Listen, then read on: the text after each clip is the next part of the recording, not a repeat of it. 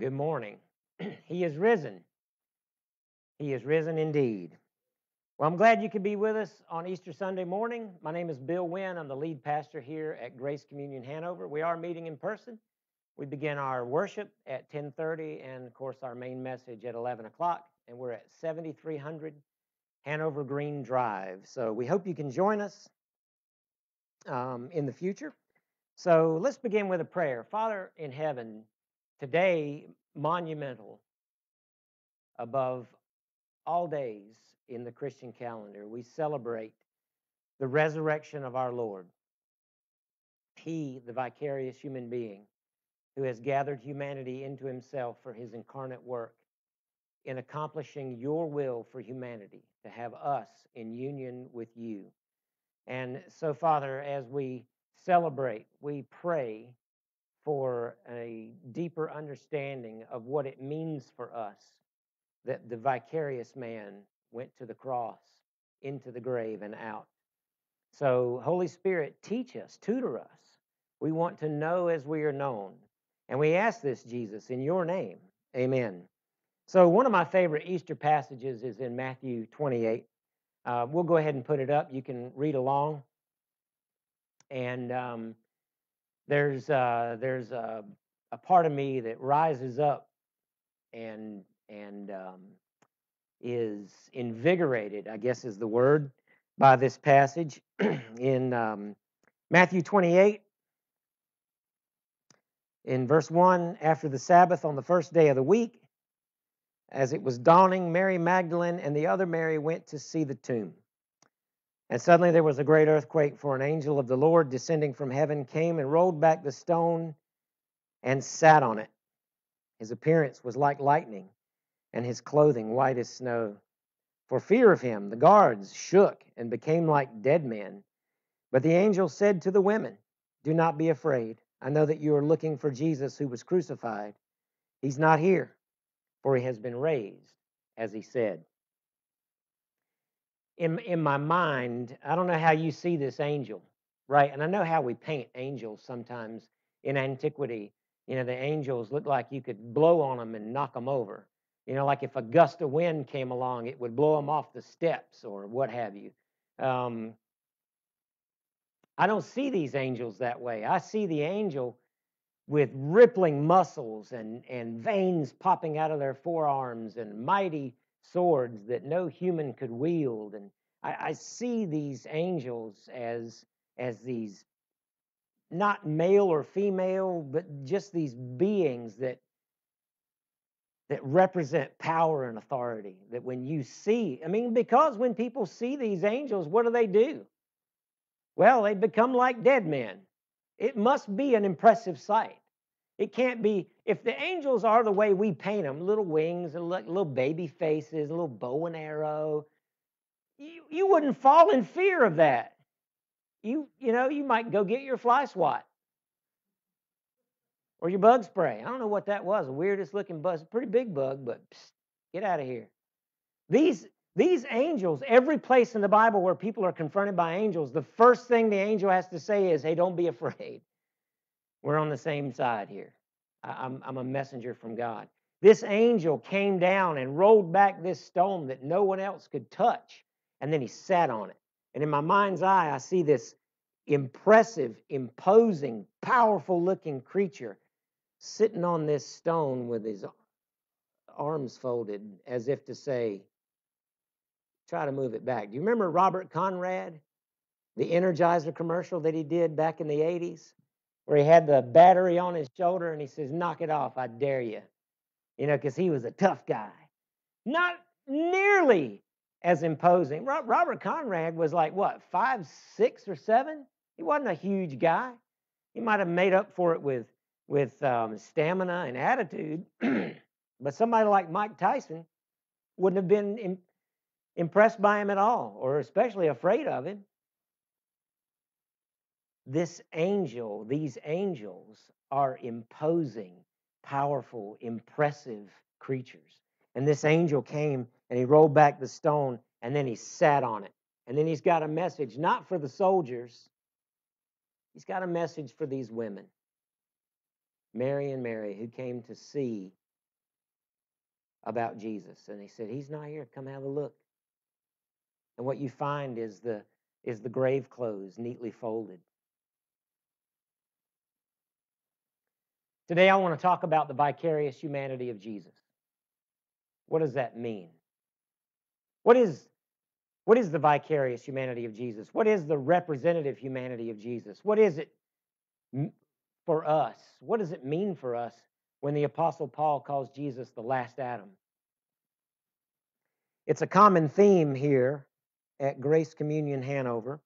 And I do from time to time, I do hear from people who maybe disagree with what we're saying, or I've been accused of ear tickling.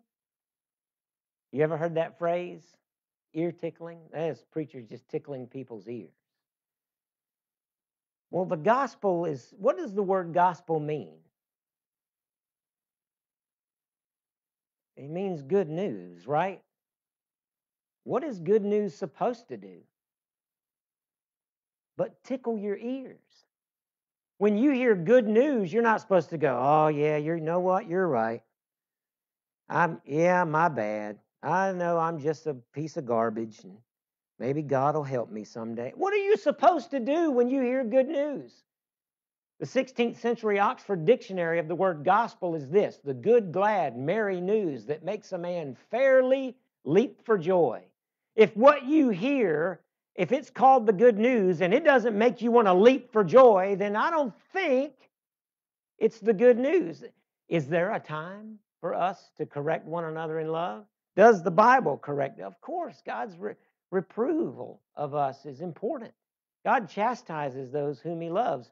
But the gospel is good news. And the gospel centers not around the idea that you can invite Jesus into your life. The gospel centers around the idea that Jesus has brought you into his. The gospel is about the vicarious man. The gospel is not about primarily you having a relationship with Jesus. The gospel is primarily about this Jesus who has a relationship with his Father and has therefore brought you into the center of that relationship. That's what makes the gospel good news. The gospel is not the news that, hey, here's a plan, here's a formula for you to work out, and maybe God will accept you. That's actually Greek philosophy.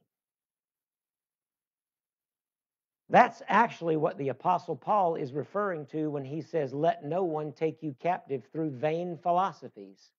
He doesn't just call them pagan like they are. He calls them vain, useless, worthless. The philosophy that there's a formula you can work out that will make God accept you or in some way obligate God to receive you is false. I watched Baxter Kruger and Malcolm Smith together this week. And Malcolm just blew me away. I had never considered this before. And he talked about the fact that a lot of Christians, when they die, what do we talk about doing? Where are we going when we die? Going to heaven. And one of the reasons that we say that a lot is because we're not consciously thinking about going into the arms of the Father. Because in the Western Christian tradition, in a lot of cases, we've been taught to be afraid of the Father. Oh, I'm going to heaven, and hopefully I won't have to run into, the big guy, because he's scary. He's really scary. In fact, he's so scary, sometimes what we say is he really wanted to zap you out of the cosmos, but Jesus, he's pretty cool. And he said, Dad, don't do it.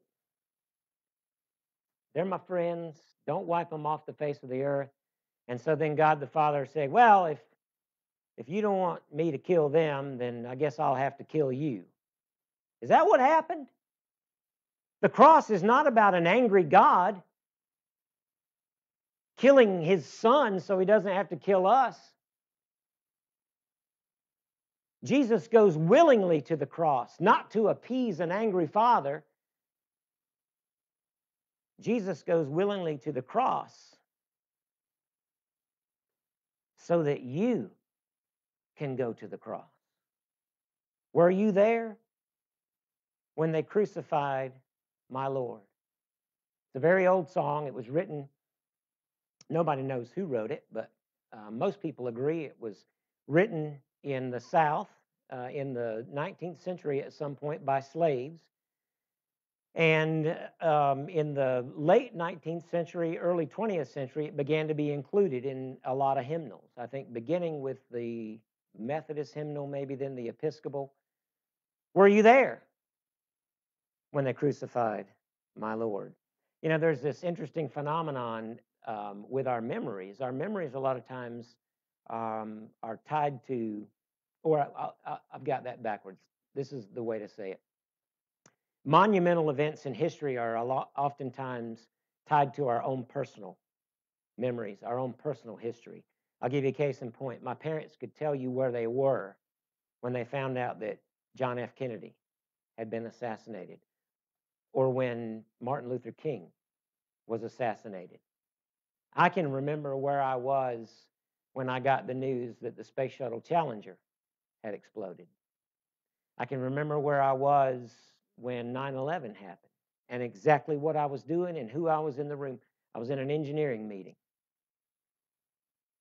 I can remember where I was and what I was doing when I heard that Prince had died.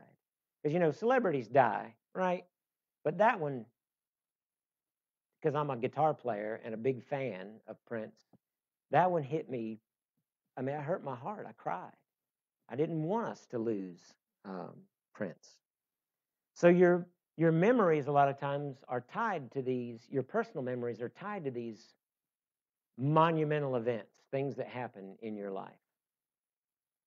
You remember where you were when you got married? Just kidding. Of course you do.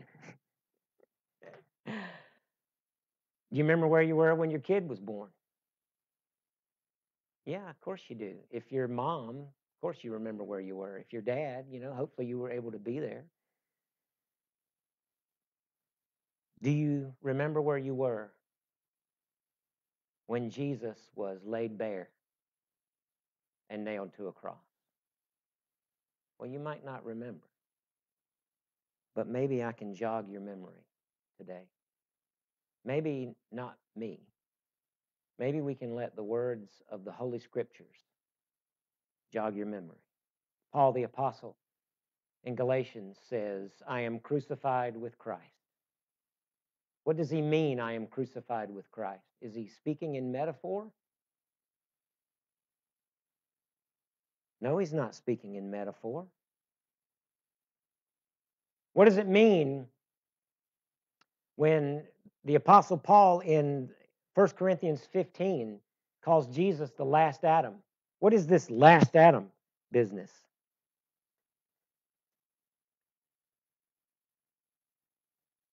The late theologian T.F. Torrance refers to this concept of Jesus being the last Adam as federal headship. So here it is in a nutshell. In the garden, Adam, the first man, is given federal headship over the whole human race. If Adam gets it right, then it is impugned to all of us as right. If Adam gets it wrong, we're all in trouble. And none of us in the Christian West have any trouble recognizing the fact that when Adam got it wrong, it rippled forward throughout all of human history and affects everyone. Right? We read the words of the Apostle Paul in Romans where he says, all have sinned and fallen short of the glory of God. And we go, yeah. That means you, and every other you there is. Everybody. But then when we read the words of Paul where he says, I'm convinced of this, that one died for all, therefore all died, we go, don't get too carried away with this all business. Starting to sound like a universalist. We only think it's universalism because we don't know what universalism is. Universalism is the idea that God is going to make the decision for you. That God is going to make you say yes. Did you know that coin has another side? There's another side of that coin. When you flip it over, there's an idea that God's going to make a certain number of people say yes and a certain number of people say no. That He's already, how to say this, predestined who would say yes and who would say no. And if you're in the no column, there's nothing you can do about it. That's literally the other side of the universalism coin. The most precious thing about you, is your personhood. God has given you personhood in His cosmos. You can say yes to Him and you can say no. And if there's no possibility for you to say no, then the yes means nothing at all.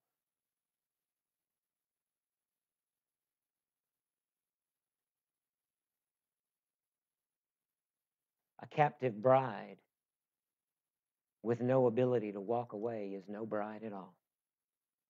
She is a prisoner. You are not a prisoner. You are the bride of Christ. In 1 Timothy 2:5, Paul says that there is one God and mediator. One mediator between God and man. The man himself, Christ Jesus. And this word for mediator literally means one who intervenes to restore relationship. Who but Jesus has intervened to restore relationship? When these monumental events happen in our lives, we think back on them. We say, well, what happened? And we want to know all the details of what happened. Well, there was an O-ring, and it was improperly manufactured, or it was improperly installed. And we know that now, that the O-ring leaked in the Space Shuttle Challenger in the booster rockets, and it caused a failure, which led to the ignition, the simultaneous ignition of all of the solid rocket propellant. And it literally disintegrated the ship just moments after it had launched. What happened on the cross? Maybe it's important to say what didn't happen. Let me just tell you one thing that didn't happen on the cross. Jesus was not abandoned by His Father on the cross. That's one thing that didn't happen. Here's another thing that didn't happen. Jesus did not take a beating from His Father that God the Father really wanted to give you. What happened on the cross is the God-man, Jesus Christ, fully God and fully man, went to the cross as God and man to represent both sides of the covenant. Ask yourself this question: what happens to the cosmos if Jesus is torn from the Trinity? How do you tear Jesus from the relationship of the Father, Son, and Spirit that's existed before anything else? How do you tear apart the Godhead?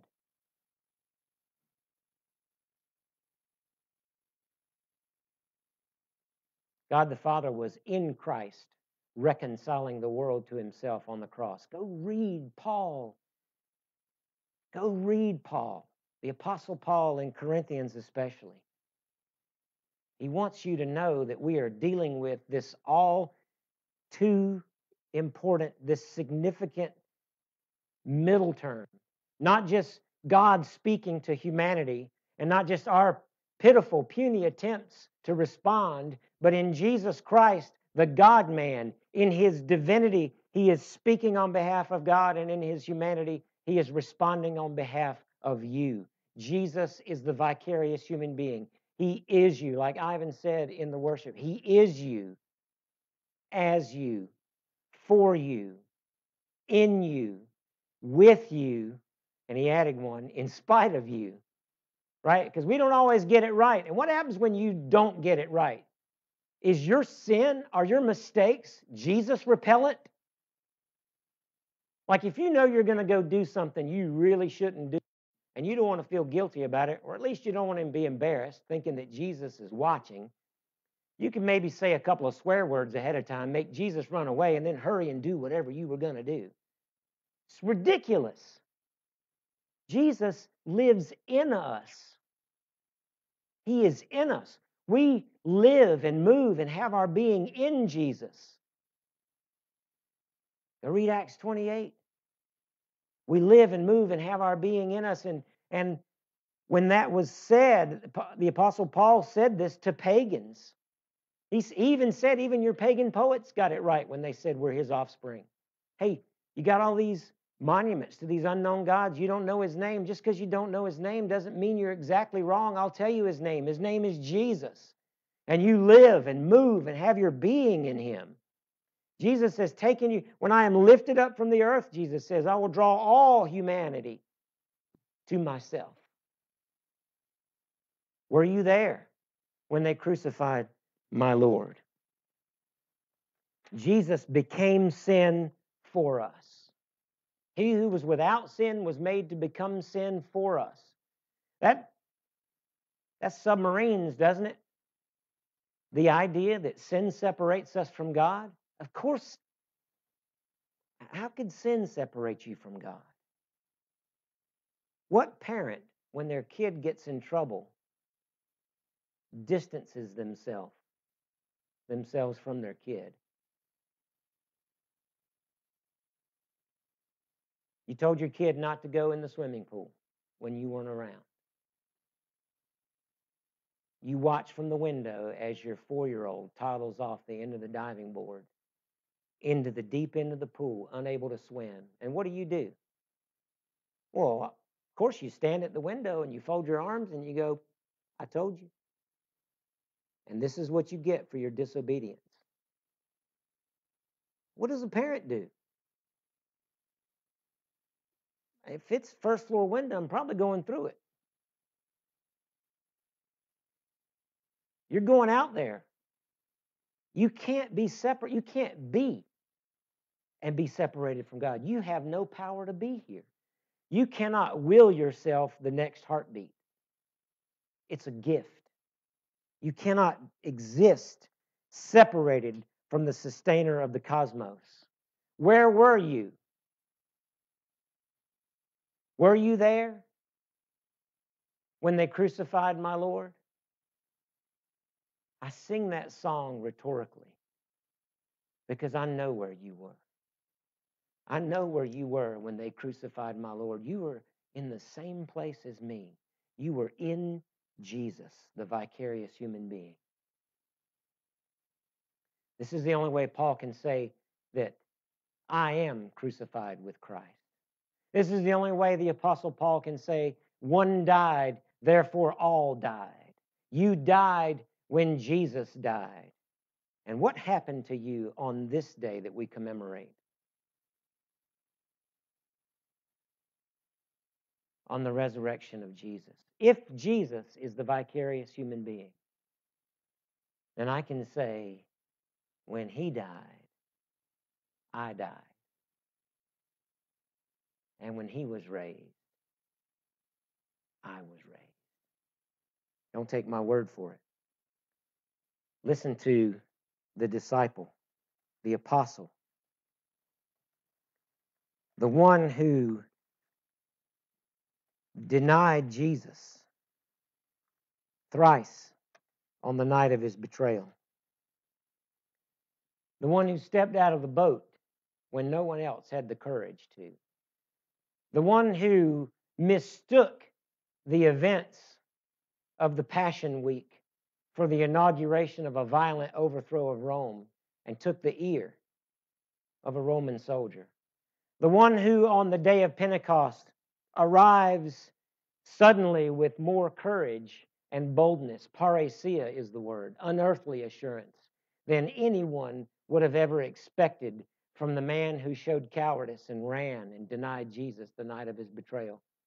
Listen to the words of the Apostle Peter. Blessed be the God and Father, 1 Peter chapter 1, verse 3. Blessed be the God and Father of our Lord Jesus Christ. By his great mercy, he has given us a new birth into a living hope through the resurrection of Jesus Christ from the dead and into an inheritance that is imperishable, undefiled, and unfading, kept in heaven for you. Kept in heaven for you. You are not the steward of your gift of God because we are not capable. We are mere infants. as those who will live for eternity in Jesus Christ, we are infants. I don't care how old you are. If you're watching this, if you're here in the room and you're in your 60s, 70s, 80s, 90s, you could be 150 years old. I will look at you and say you're an infant.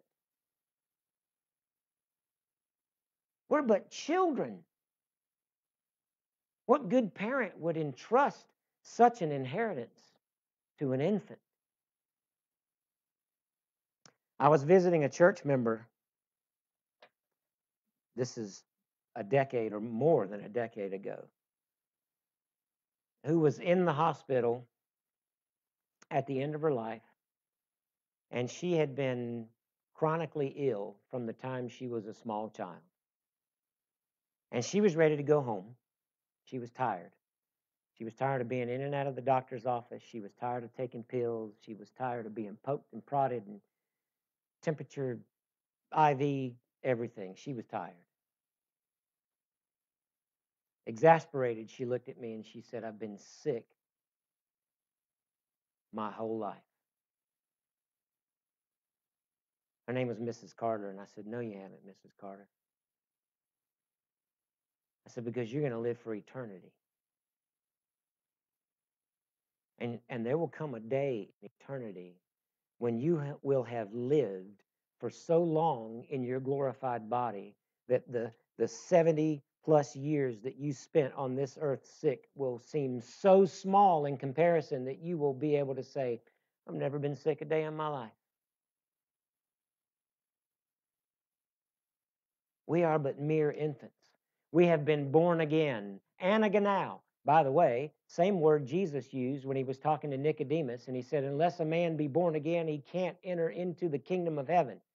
How can I be born again? You can't, Nick. Watch what I'm going to do, because Jesus, the vicarious man, is going to die and be born again for you, and therefore you will be born again, as Peter says. Peter got it.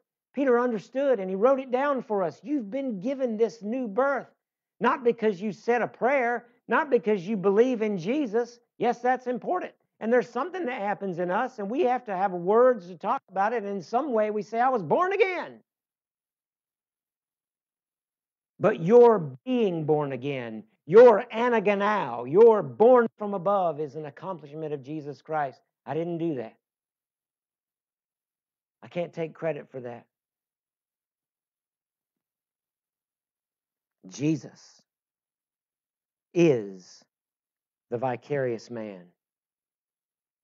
Jesus somehow took you with him. Well, I wasn't even born yet, and that happened 2,000 years ago.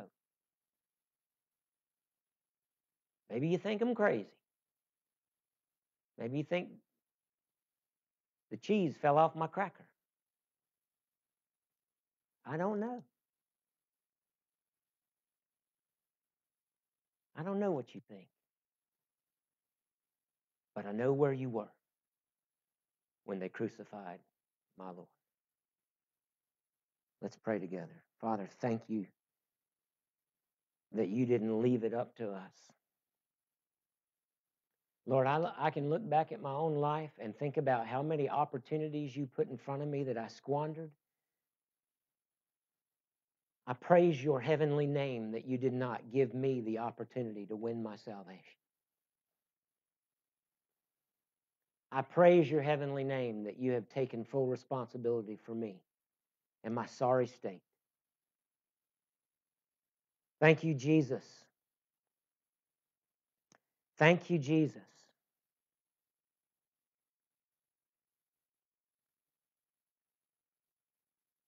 Thank you, Jesus. Amen. If you have your communion elements, of course, we always take communion on Easter Sunday, but now that's because we always take communion on Sunday. So we'll celebrate our common union, and we invite you to the table of the Lord.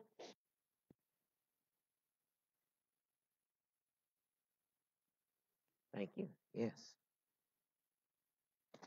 When I was growing up on our little farm in eastern North Carolina, It was not uncommon for stray animals to show up, and my sister Becky, who has she's got a special way with animals.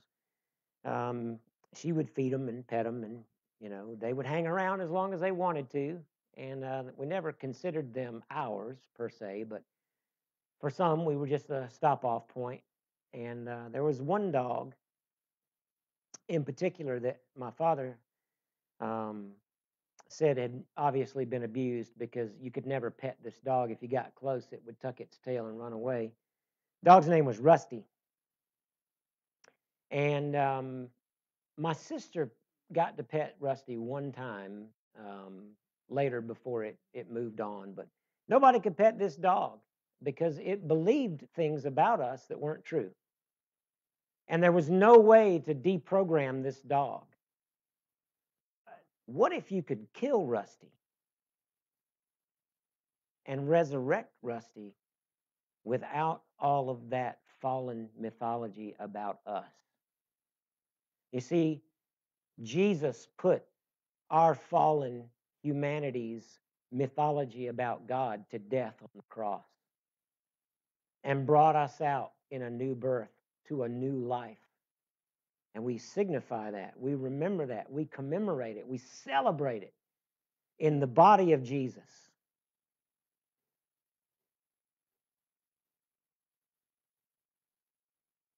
And the blood of Jesus.